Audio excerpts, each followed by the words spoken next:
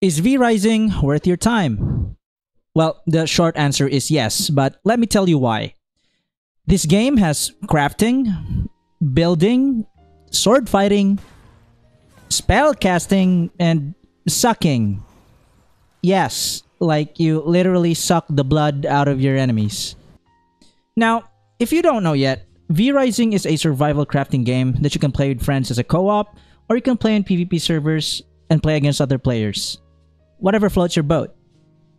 In V Rising, you get to play as a vampire, and the goal is to be the strongest one there is in Vardaron. You'll end up fighting bosses to work up the ranks and to unlock gear to help you progress. The boss fights difficulty varies, some are easy to beat, and some are close to mind-numbing bullshittery that you'll just end up smashing your keyboard. Now, my friends and I play this game as a co-op since we really don't vibe with the survival PvP thing. Personally, I don't want to grind my stuff and just end up getting looted when I get to bed, so there's that. Anyways, since I really don't want to spoil anything, I'll just try to list up the things that might spark your interest for this game. And hopefully not mention things that you might consider a spoiler.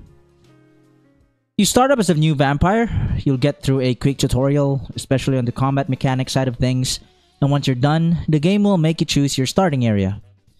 The game kinda holds your hand a little, especially on the early game, so I don't know what you guys think about that, but personally, I like it.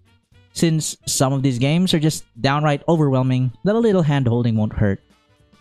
It's pretty simple compared to other survival games that I played, since they give you a quest type thingy, so you can just follow that.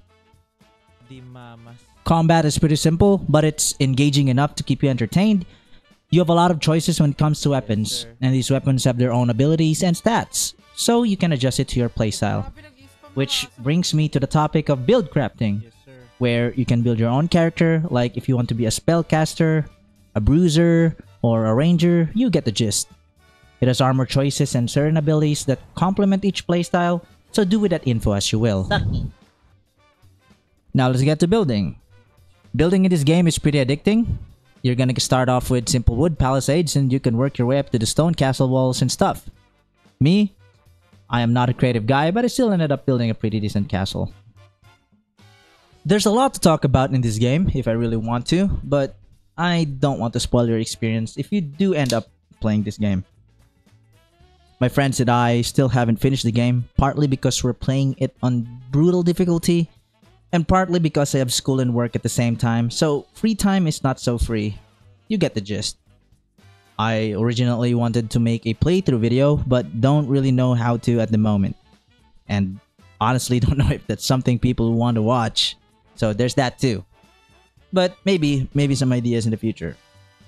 Anyways, I hope you guys enjoyed the video, and if you do end up playing V Rising, I hope you enjoy your time, because I know I did.